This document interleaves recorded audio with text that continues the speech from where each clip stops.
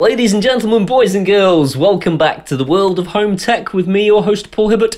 This is the episode I shouldn't be making because it's the one that's going to make my missus go, "That's how much this is costing us? That's how much?" I'll be in trouble. These are smart plugs from Tekin. Shameless plug. Get it? Shameless plug. Not sure what they are. £10 a plug. Not actually too bad when you consider that they are not only smart but are also going to tell you how much money you're wasting on all the cool things that you own. Let's find out how much money I'm wasting.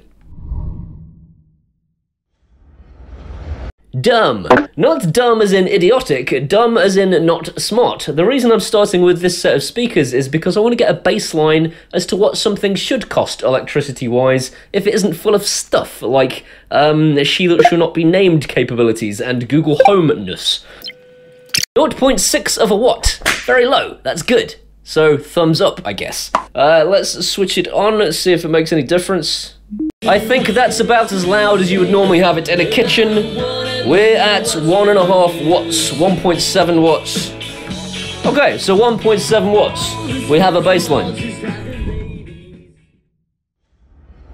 Google Home, riding through the glen. Google Home, this is gonna suck.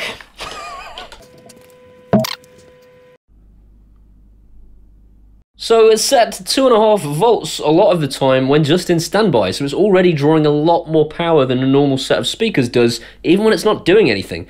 Let's see what it's like when it's playing some music at a similar volume to the Trevolo. I think the Trevolo was about there.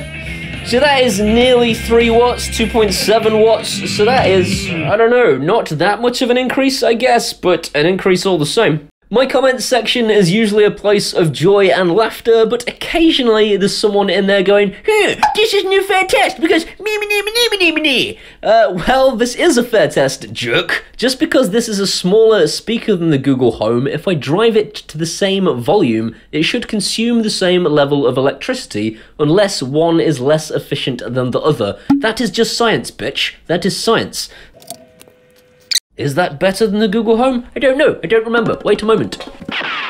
It is consuming less electricity than the Google Home, and therefore we can safely assume it is slightly more efficient. There's hardly anything in it. 1.4 versus 1.6. So that's about the volume that we had the Google Home set to, and we're at 4.7 at the moment. 2.5. It's just gone back down again.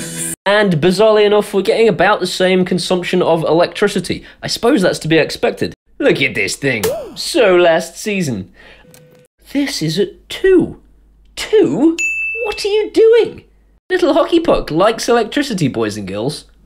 You won't have seen this coming. I'm going to plug Tekin's own plug socket into the Tekin socket and see exactly how much this costs us in electricity.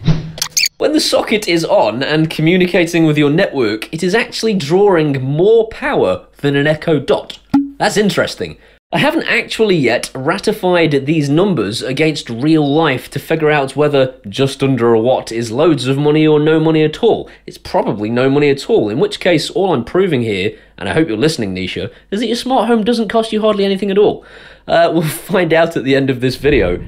Okay, BROADLINK RM Pro versus Harmony Hub, the ultimate battle and the ultimate question.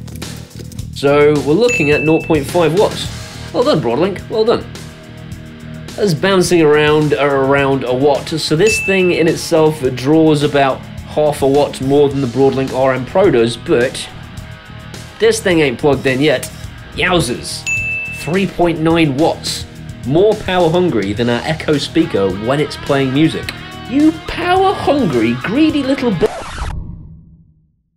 This is a mega bright light from ZemiSmart, like blind yourself ridiculously bright, so I'm expecting this one to cost quite a bit more electricity, which will be interesting because this is something that you would have in your ceiling probably and turned on quite a lot of the time, so let's see what that does.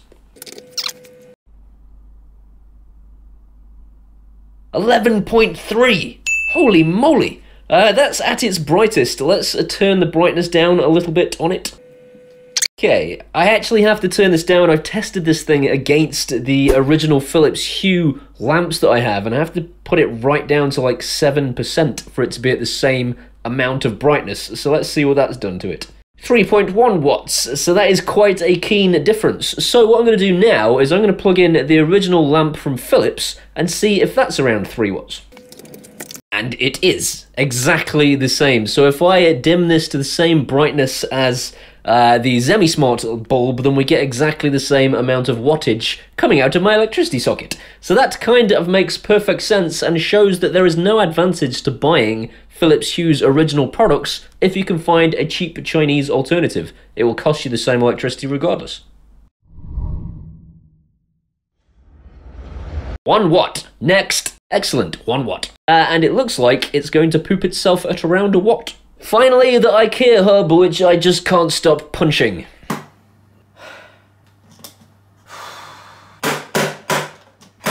Me. Punching it probably didn't help. 1 watt. For every smart home hub you own, you are costing yourself 1 watt of electricity, I think is the conclusion here.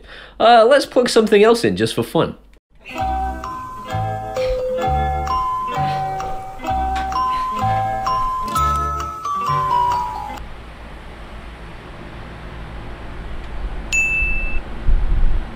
So we're going to go a little bit guerrilla style now with the camera, and we're going to go and try Anisha's PC, which I'm actually terrified of doing, so let's do this.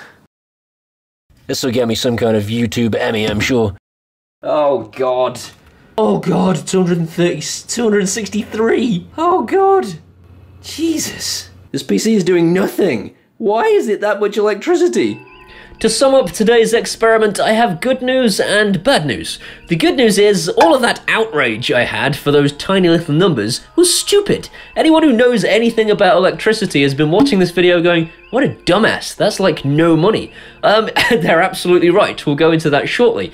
The bad news is, and I hate this is the worst sentence I've ever said on camera, Nisha was right about something. Nisha has been saying for years, Paul, switch the flipping PC off when you're not using it, it's a waste of money. And I always went, nah, it's like no money. Nah, it's not no money, it's quite a lot of money per year. So let's go through some of the numbers, now we've got that dirty business out of the way. So my energy tariff is 0.156 pence per kilowatt per hour. So a kilowatt is 1,000 watts, which means that my electricity costs 0.00016 pence per watt per hour. So the numbers we've seen in the app is a watt an hour. So if it's 1 watt per hour that it's costing me. So that means we can conclude, and I'm not 100% certain of this because 1, I'm not a mathematician, and 2, I'm learning all this for the first time, so feel free to call me a dumbass again in the comments and put me right, but my Trevolo speaker could be left playing at the same volume we played today, all day, every day, for the whole year, and only cost me £2.29. Who would have thought that? I always assumed that a speaker would cost you loads of money. This means that the Google Home and my Echo Dot costs about £3.64 a year to play music all year long. So that's crazy. That means I could just listen to music all day, every day, all year, and that's all it would cost me. Every smart plug costs about £1 per year, but probably saves you loads of money in the process on the things that you've got plugged into them. So that's awesome. Every smart hub you own is costing about £1.35 per year. All of this assuming you have the same tariff I do, which you probably don't. £1.35 a year per smart home hub. Stop moaning about getting additional hubs. Who cares? Just stick them in a flipping cupboard. They're £1.35 a year. A fully fledged PC will cost you hundreds of pounds more per year than an Android set-top box. Or Raspberry Pi. So if you're going to be watching your movies on anything, watching on an Android set-top box is going to save you hundreds of pounds per year versus a PC. Don't watch movies on a PC. I almost forgot to tell you if this is actually any good. Here, have it in your face. This is the Tech-In plug we've been using today to do our energy monitoring. It is a very pretty smart plug. It looks good in the socket. It's quite similar to the AISIRER that I showed you guys a few weeks ago. The key difference being that it is cheaper than the AISIRER, technically, because you can get 4 of these for £40, which means it's only £10 a socket, and you can buy them independently, I think, a little bit less than this thing anyway.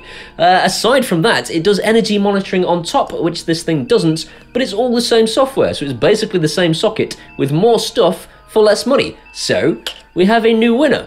Please lower the crown. That's it. I'm going to hand back to him so he can finish the episode. See you later. Hope you've enjoyed this video. If you have, please give it a thumbs up. If you want to see some more of this guy, hit that subscribe button. If you want to hang out with me, there's all this social media type stuff. And if you want to help make these videos a possibility, join these amazing people here. These guys make this possible by helping fund my channel. You can do a one-off payment at PayPal, or you can join these guys every month at Patreon, giving me a small amount of money and keeping me going. That's it. I'll see you next time. Don't give me all that, poo, me. This test wasn't fair because of blah, blah, blah. These are the plugs. If I drive the speaker to the same volume, that's not a word. The good news is